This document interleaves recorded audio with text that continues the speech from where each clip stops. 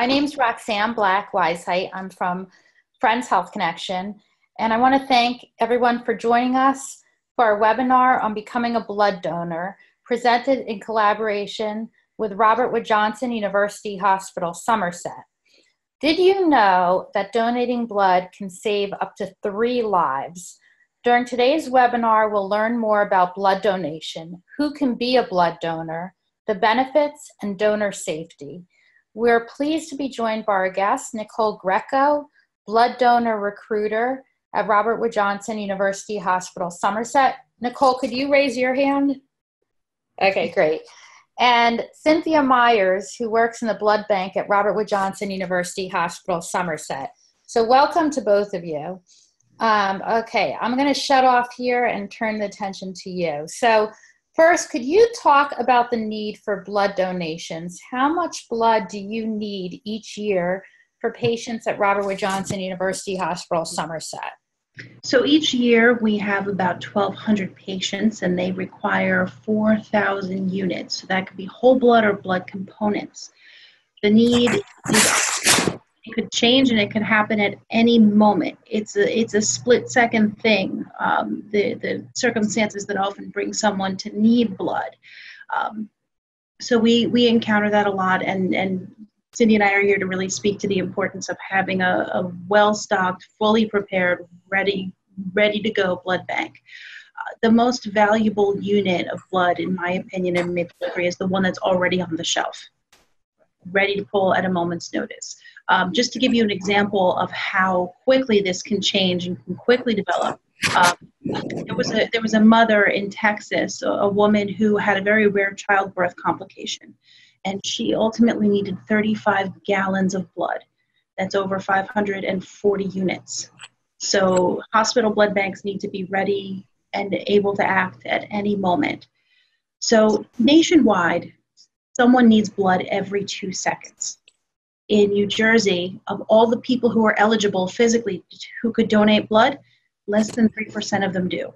So the challenge is we're trying to recruit blood donors in a very busy state. There's lots of people here. They just culturally are not giving blood. The ones that do, and it's a tremendous thing, and we're so proud to welcome them here to our blood donor program. So how much of the blood that you need are you able to supply through your own blood donations? On average, the hospital is able to provide 80% of what we use. Of course, we always want to get that to 100%. And so the onus is always to keep people coming in during the year steadily through times of shortage. And in the blood industry, the major and main times are summertime and during the holiday season. Now that's in general, those are ones that we can predict. But if we have stretches of really inclement weather, or if let's say we have a bad flu season, those times can stretch out and go longer than we plan. Who could donate blood? Typically, as long as you're feeling well and healthy.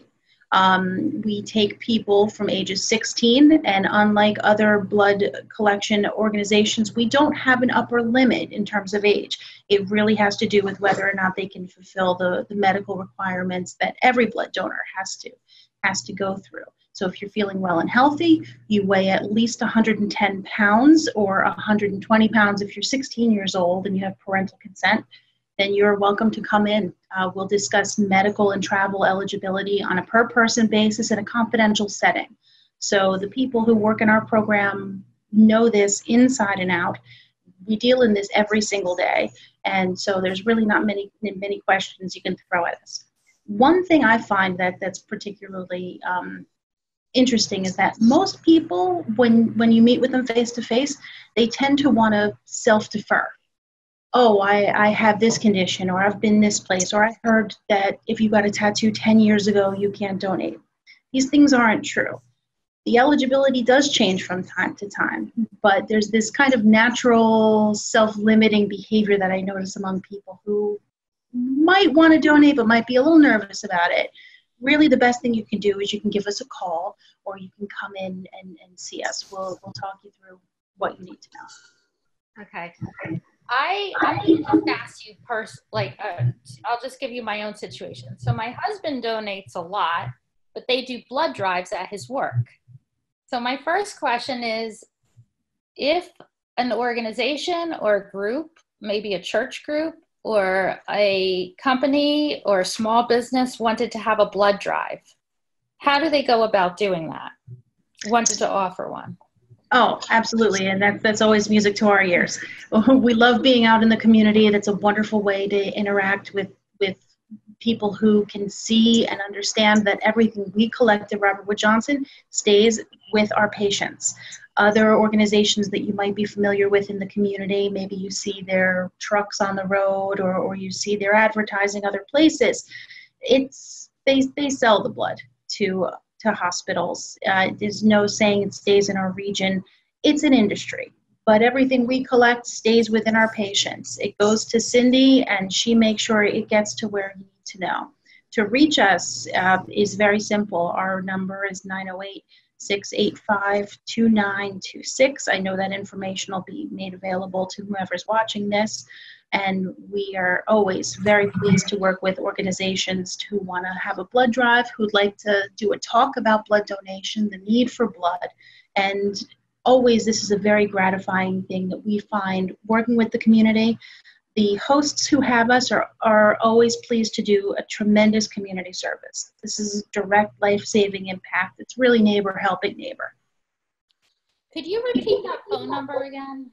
Sure. Our number for Robert Wood Johnson Somerset Blood Services is 908-685-2926. And is there a website? Sure. You can reach us at www.rwjuhdonorclub.org. rwjuhdonorclub.org. You can make individual appointments or learn about our upcoming blood drives on that site as well. Okay, so you said something that I just want to ask about. You said that when other companies, when you see trucks, it's being sold, the blood is being sold to the hospital. When people donate to the hospital directly, is that different? And what is the difference? Right.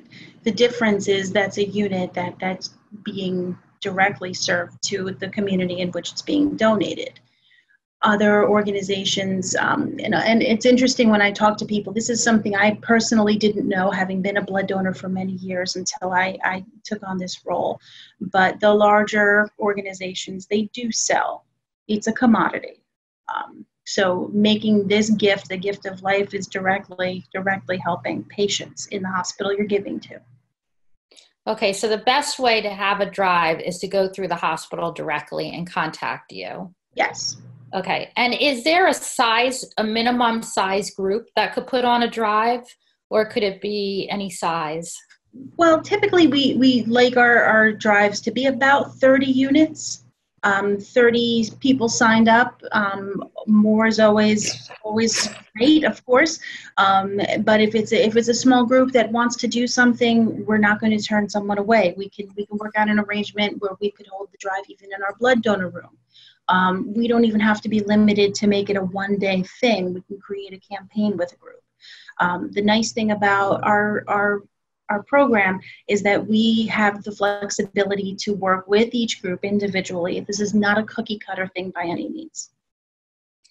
I wonder if groups would want to get together, friends, as a celebration of life, maybe at the anniversary of something that they've been through, if they could get a group together to celebrate life by having friends and family donate blood. Have you ever done anything like that? We have, and they are so gratifying. It's a wonderful expression. The vibe in the room it's a celebration.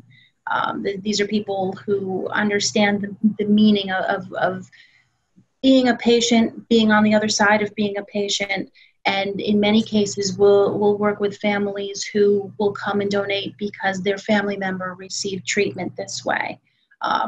It's a very, very encouraging thing, and that excitement's really contagious. That's great. Now, my second question to you is, I personally have a chronic autoimmune illness. And I always thought I couldn't donate blood.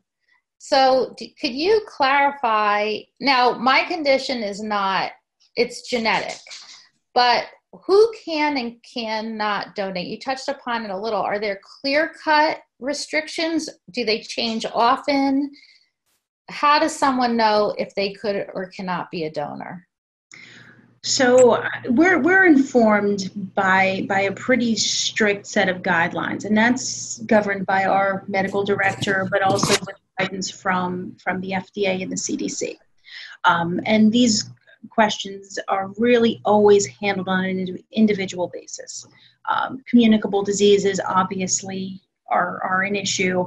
Travel to malaria areas that are known to have potential for malaria exposure, those are right off the bat. But individually speaking, it's hard to brush with a broad stroke.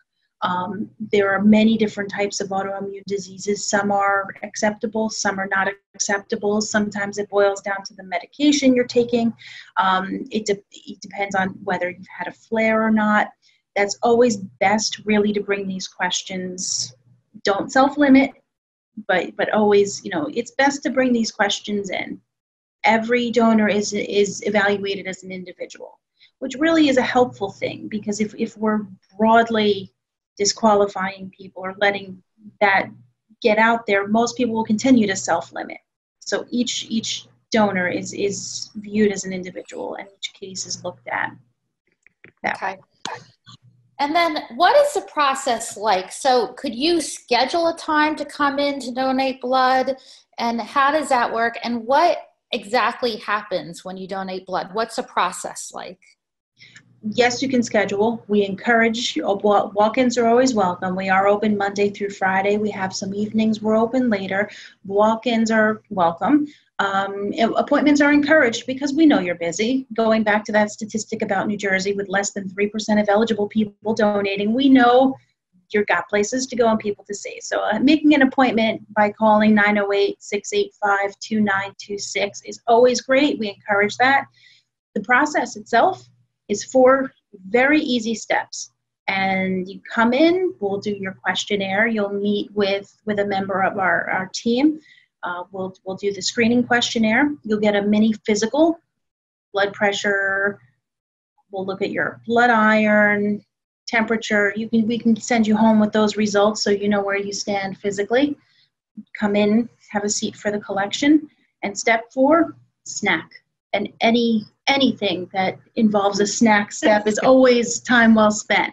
So it's just 4 easy steps. And then what happens to the blood after it's donated? Okay. So once it's collected, it'll be filtered, and then it will be spun down and separated into components or red cells. Wait, you know what? I'm sorry. If you could just move over a little bit, we can't hear you. Okay. Can't hear me or can't see me? Yeah, that was better. Okay. Okay. So like I said, we filter the blood as soon as we get it. We remove some white cells because we don't want people to have reactions with white cells. And then it will be spun down, and we'll have the red cells component and the plasma component.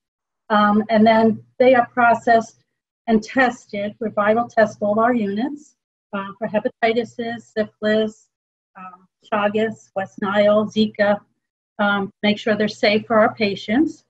And then the plasma that we collect after it's labeled and processed will be frozen, and that is good for a year. So we can save that and defrost it anytime we need it within the year. The red cells are only good for 42 days, and they will stay at room temperature or refrigerated, mostly refrigerated, for the 42 days, and we can just pull them off the shelf and use them when needed.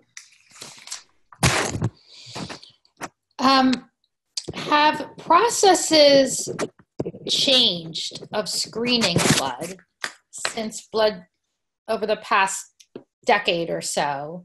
What are the processes that have changed, and have they improved at screening out possible conditions? The testing, sure. We're always adding new testing on. Years ago, we didn't test for HIV. Now we test for HIV. We're also working on a test for babesia, which is a tick-borne illness, which can be transmitted. So that's in the testing phase now. All units are tested, but it's still not FDA approved yet. And as things come up, the West Nile, we started testing. Zika, we started testing. We just keep adding on tests. That's great. Okay. Family donation. If someone wanted to donate to a family member who's in the hospital and needed blood, my thought was that it's too last minute to donate. Is that right? Because it's a bit of a process, or is that something that you do? The process takes about 3 or 4 days with all the testing. So we would need that time. So it's best if you think a family member is going to need blood, donate as soon as possible. You can also replace units later, so they can use bank units, and then they can donate in honor of the patient. Oh, that's a great idea too. And if the family member, if they do anticipate that you want to look into that, you need to work with your family member and their doctor, because those units are unit prescription. We do need for the directed donation, yes. Okay. It's always, and also, I'm sorry. It's a purposeful thing if you're in the hospital and you're waiting for someone having a procedure. And we've all been there. We understand the waiting room and how tense that could be. But it's very meaningful to donate blood to replace if they might need it, but also it's a good use of that time just to kind of contribute to somebody else who in the hospital might need it that day. Okay. What is the rarest form, what is the rarest type of blood that you might need the most? Or what blood types are needed most? Well, all blood types are needed because we have all types of patients here. But the O is our favorite, as we said, because it can be given to anybody. It's a universal donor. So even the person with the rarest blood type could receive an O unit. So AB, like an AB neg would be the rarest blood type, but they could receive an O negative unit if needed. But all blood types are always needed, especially during the summer. Recently, we've had an O shortage because people aren't donating enough during the summer. So we take any type at all. And also, could you talk a bit about platelet donation? What's unique about our hospital and our donor program is that we work very closely with patients in the Steeplechase Cancer Center. So many of our platelets that we collect are transfused to patients there. It's very meaningful for us because we share a campus. So we understand the need here very much on campus. Platelet donation, as Cindy had talked about, there are components to blood. When the blood is separated, it's broken down into 3 parts: platelets, plasma, and red blood cells. Platelets are used to clot cancer patients in their treatment that depletes their ability for their body to do that naturally. So they're often infused with platelets. Other patients use platelets as well. The process of donating platelets is a bit different than giving whole blood. The process is called apheresis. And what you do is when you're connected to that collection apparatus, the blood is removed from your body. It's spun in a machine right next to you. Only the platelets, or depending on what you are donating in that process, only the components you're donating are extracted. The rest is returned. I call it the robot vampire. It's a very, very, very interesting thing to watch. It's a bit of a longer process, but many donors find that actually they feel stronger than if they gave a whole unit of blood, just because only the parts that were needed were taken, the rest of the fluids are back. So the process itself takes about an hour and a half, but those units are very, very much always needed. We always need platelets because we only are allowed to keep them for 5 days. So we have a constant need. They only survive for 5 days. Wow, so interesting. Can we, if anyone has any questions, you could post them. In the meantime, can you end with some examples? Well, first of all, on one side, have you been in a situation where someone needs blood and you just don't have it? And what happens? What do you do in that situation? And then on the flip side, some examples of when blood has completely saved lives. Okay. Yes, I've been in lots of situations like that where we've needed lots of blood and we just don't have the amount that we needed. And we're continuously ordering from outside sources because we don't have it here. We get some from New Brunswick, if they'll let us have any, from American Red Cross, and from New York Blood Center if we have to. We had one patient not too long ago that ended up needing 45 units of blood. And it was very stressful looking for the blood. And it took a lot of people because we didn't continuously order. And as the blood comes in, we do our own testing here to make sure it's safe for the patient. And we were lucky, very lucky. The patient had a very good outcome. He survived. And we were very happy when it was over. But yes, it's very stressful when we don't have the blood here on our shelf. So that's why we need so many donors. Beyond that too, when we have to go to outside sources beyond our sister hospital in New Brunswick, there's a cost associated. So we would have to purchase those units. Cindy had mentioned going to purchasing from Red Cross, New York Blood Center. These units cost hundreds of dollars each. So there's a significant cost attached to that.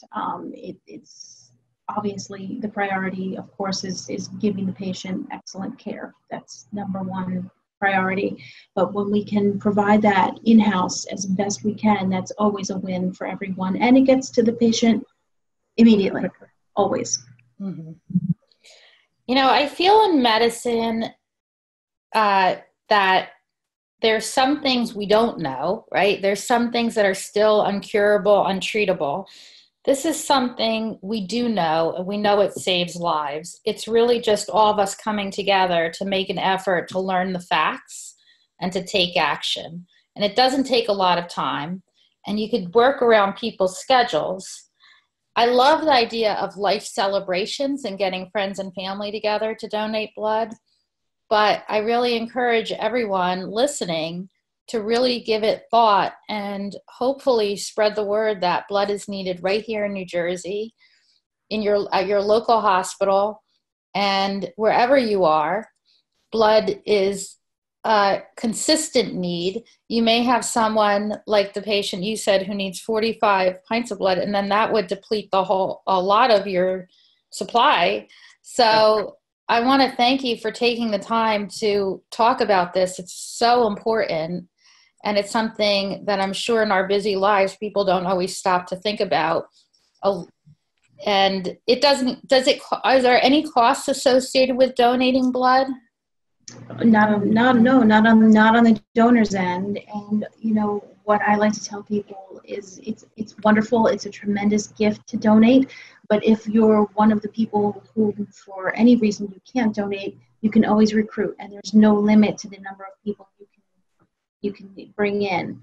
There was a very famous statistic that is very common among blood recruiters. 37% of people who came in to give blood for the first time said, "Oh, I'm just doing this. It never really occurred to me. I never thought about it." That's a lot. If 1% more people who are eligible in America gave blood, there would be no more shortages. So when 37% of the public who decide to come and give blood say, "Oh, I just got around to it, I never thought about it," that tells you the disconnect. We wouldn't have these shortages if somebody could get in their ears, spread the word, raise awareness. It will absolutely save lives. We can attest to that. So this should be the official kickoff to the Donate Blood Challenge. We'll spread the word on Facebook or on social media. Share this video and let's all get together and donate blood to have a huge supply that will save lots of lives. And thank you so much. Thanks for the work that both of you do and all of you at the hospital. Thank you. Thank you for spreading the word. Thanks.